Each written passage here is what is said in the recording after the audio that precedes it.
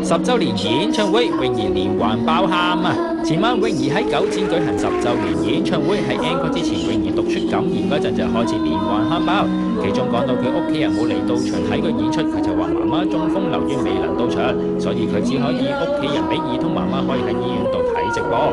欣賞佢演唱會真係既令人感動又心酸啦。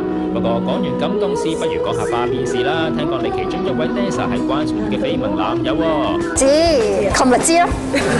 我琴日即刻睇完之後 cap 咗俾我排舞師，跟住我笑咯。你有冇問 dancer？我覺得係緋聞嚟嘅咯，即係我覺得應該。你問佢點答啊？我冇問佢啊，我淨係同佢講，我見到你嘅緋聞啊咁樣咯。